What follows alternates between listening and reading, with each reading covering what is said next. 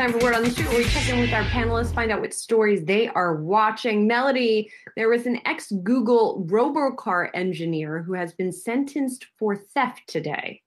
Yeah, I mean, justice is kind of served. Anthony Levandowski, former Uber exec who was the head of its self-driving unit. Prior to that, his startup ended up getting acquired by Google.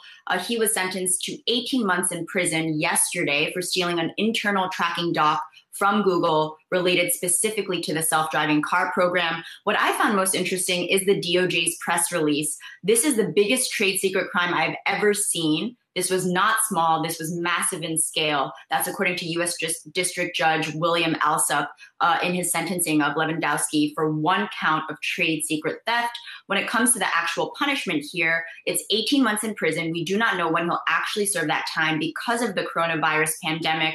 That may get delayed a little bit. But he is, in addition to that, fined $95,000, and he is ordered to pay $757,000 in restitution to Google's self-driving car unit Waymo. This has been an ongoing battle over the last 2 years, and it's supposed to be sort of a cautionary tale, right, for a lot of these tech execs who are getting poached, acquired, sort of just traipsing throughout Silicon Valley, thinking that they can get away with holding all this intellectual property. But hopefully this will be a sign of, you know what?